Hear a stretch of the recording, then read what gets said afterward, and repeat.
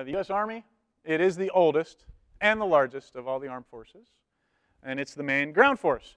I'll let you guys read that part there. It's Congress, yeah, like David said, way back when, even before he was born.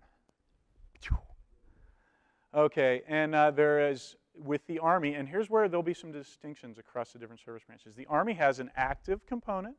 That means the guys whose job 24/7 is to be in the Army. And then it also has two kinds of not always active components, the reserve components. One is the Army Reserve, which is the already federal on hold, if you will, on reserve component that can be called up. And then each state has commanded through the governor at the state level the Army National Guard. Okay, and for you, again, it's just knowledge so that you can better hear what's going on with the veteran. You're not going to get into the matrix of, okay, well, which kind of service did you do for how many months or years, and that means you get this benefit or that. Just be aware that there is that matrix of, okay, some benefits you're going to qualify 100% for. Some, it's a sliding scale. Some, nada. Okay. Army Corps values, leadership, LDR, leadership. So loyalty, duty, respect, selfless service, honor, integrity, personal courage. Wow. That's a lot of stuff to cram in there, and if you're in the Army, I think you probably know all of those, though. Know and live by them. Okay, now we really are sincerely getting into the culture behind this person that may walk in and sit down and talk with you. Okay, USN anchors away, second largest branch of the service and second oldest. Well, maybe it's third, huh? Depending on how the Marines feel about it. The Marine Corps is a department, is part of the Department of the Navy. And if male Marines like to make a sort of sexist comment about that, saying, oh yeah, it's a department, the men's department. But that's a bit of an anachronism now, isn't it? I mean, it's kind of antiquated because, as we all know, women serve in the Marines right alongside their male counterparts. The Navy is active and reserve components. Again, reserve meaning the federal level of the backup plan, okay, for the active 24/7 naval personnel. But the Navy does not have, there are no Navy National Guard units at the state levels. Navy, not only is it important for them to fight wars, defend the nation from the sea, they also have airplanes. I really don't understand why they let the Navy have airplanes, but they don't really let the Air Force have boats. I mean, actually, I think they do at some select locations. Yeah, I know. I guess it was a natural progression. And they have to transport those Marines who also pretty much defend them. So I think it's a good symbiosis they got going on there. Navy has a set of core values. Instead of LDR or SHIP, they just have honor, courage, commitment, the kind of things you could splash out on a 30-second advertisement. Okay. The Air Force has similarly streamlined their core values so that they are straightforward, easy to remember. Just speak to the heart of the matter, which is integrity first, service before self, excellence in all we do.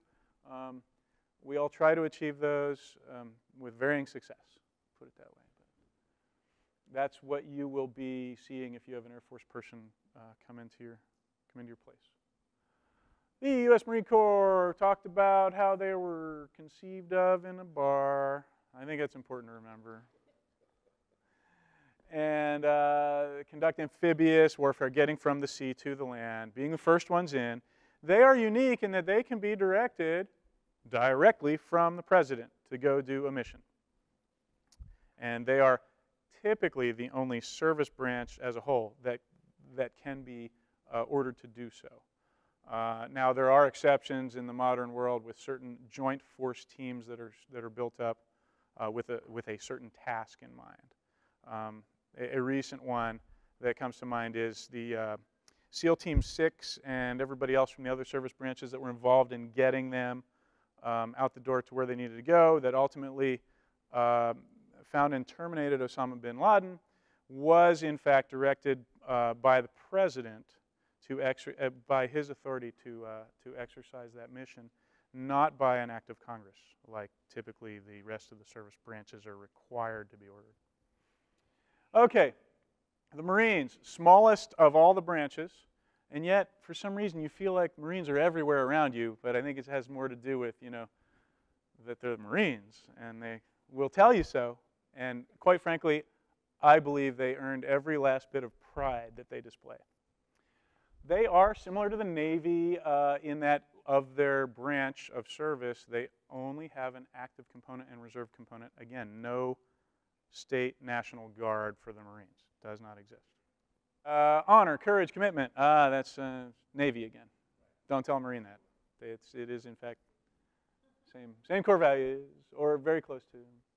The U.S. Coast Guard, remember, technically not an armed force, yes, but not part of the Department of Defense, under the Department of Homeland Security. However, a veteran from the Coast Guard ends up with the same kind of treatment, typically, again, entering that matrix of, okay, which benefits based on where you served and how long you served, but the same kind of treatment, veteran status.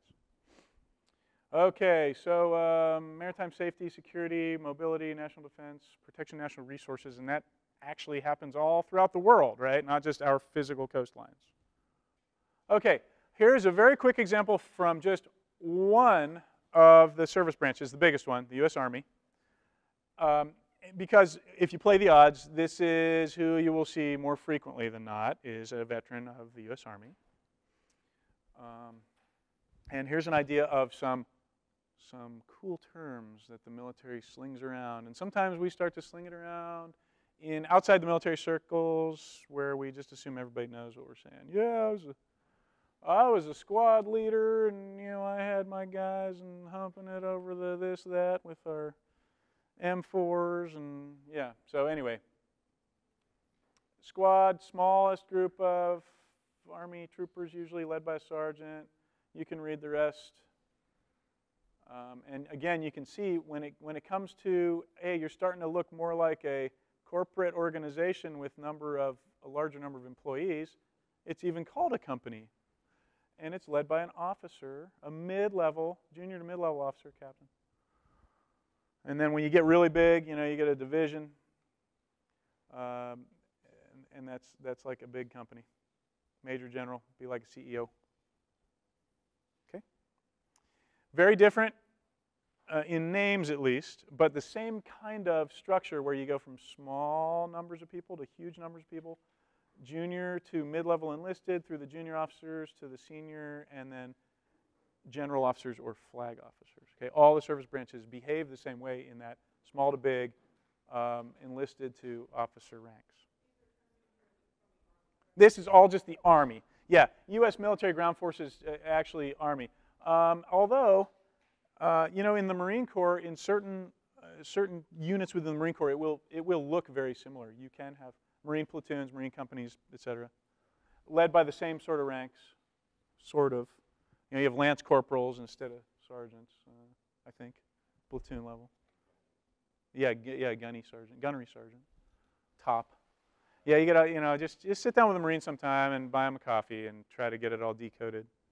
And the reason I'm not going to go through slides for every one of these service branches is because it's important that you have a flavor for it. It's not important that you know it cold or that you even remember this chart, okay? You just want to have that awareness that they all have their own kind of corporate speak.